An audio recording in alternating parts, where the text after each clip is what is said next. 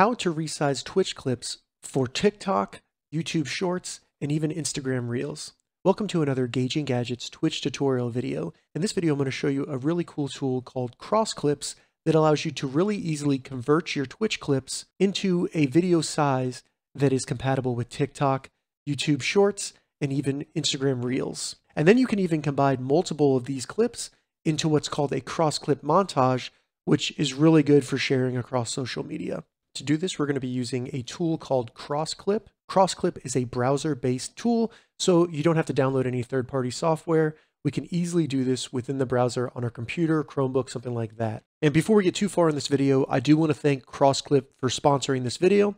Thank you for your support. All right, so to get started with resizing our Twitch clips, all we need to do is go to crossclip.com and check the description of a direct link down there, as well as a detailed write-up in case you get lost. Once you get the CrossClip, just simply go up to the top right and select Login. And then from here, you can select your desired login preference. I'm just going to use Twitch because that's easier. Then you just connect your Twitch channel to CrossClip, and they're only getting access to your email. That's just so they can email you when your clips are ready. So go ahead and select Authorize. Once you've logged in, go ahead and select Create Clip in the top right. And then we have two different ways to get those clips from Twitch. So first, you can go to the clip on Twitch and then simply copy the URL and paste it in right here. You can also upload a video. So if you've downloaded your clip and you want to upload it, you can simply upload it. Keep in mind that if you have a free version of CrossClip, it's going to be limited to 100 megabytes. So go ahead and add your clip, either uploading it or through a link to your Twitch clip, and then select Get Clip. Once you add your clip, you'll then be taken to where you can edit and create the output video for TikTok, Instagram Reels, or even YouTube Shorts. And one of my favorite things about CrossClip compared to their competitors is that you can include different layers.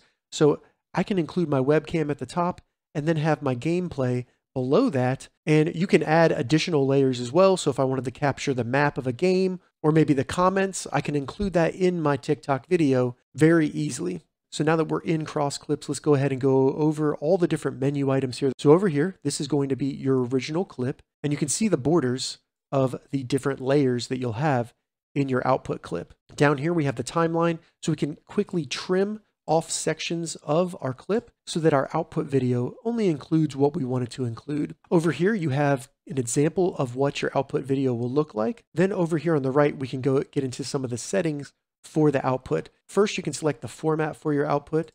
As you can see, they have TikTok and YouTube Shorts. They have landscape if you're just going to upload it to YouTube.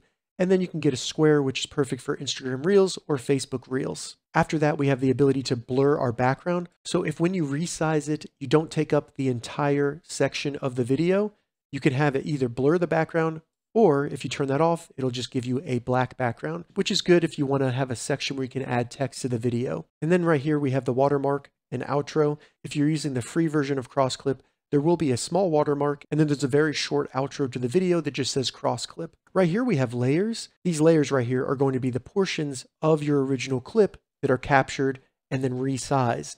So as you can see here, I have a camera, and I have that placed at the top right here. And then I have the actual gameplay that is just centered. I can delete these or change the shape of them by selecting the drop down to the right. And I can even unlock it, where if I wanted to have it freeform, I could do that as well. You can also add additional layers if you want to capture a different portion of your video. This can be good if you want to include maybe your chat or anything else you want. For an example, I'm just going to do the map up here. So now I have my webcam, my game, and then I have the map so people can see that. Below in the editor options, this is where you can just remove these borders. So I can remove the input borders so I can see the whole thing, or the output borders so I can see exactly what my output will look like. Now, if when you're using CrossClip, you don't want to just have zoomed section of your clip, we can have it so the entire video is included with a border on the top and the bottom by first deleting the camera layer right here. And then when we go to content, make sure that that is landscape. So now we can just resize content in the input section to make it the whole thing. And then when we go over here, we can resize this so that it is just the widescreen with no zoom.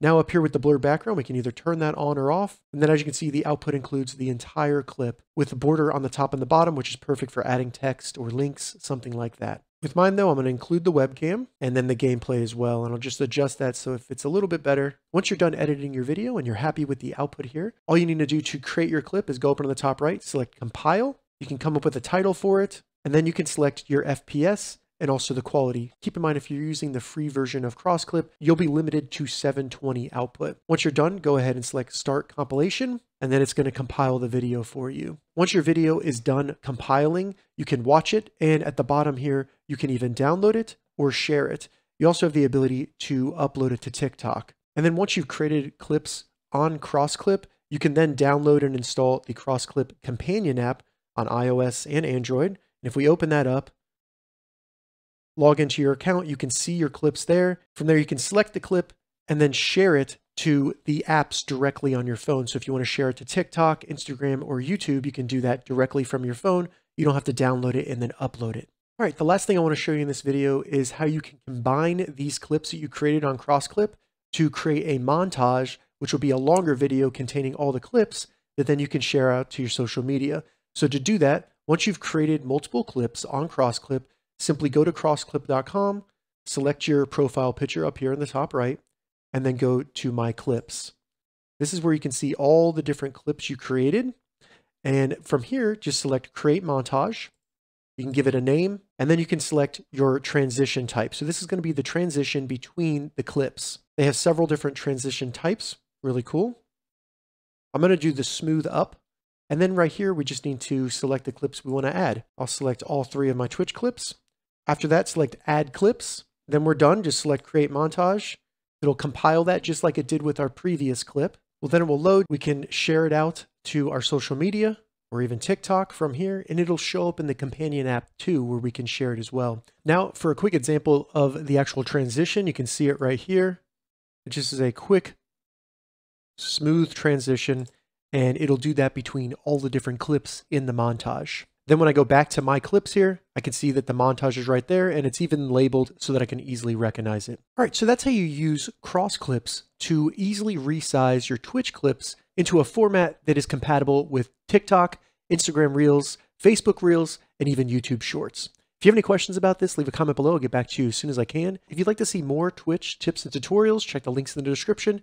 If this video helped you, give it a thumbs up, and please consider subscribing to my channel, Gauging Gadgets, for more gadget reviews and tech tutorials. Thank you so much for watching.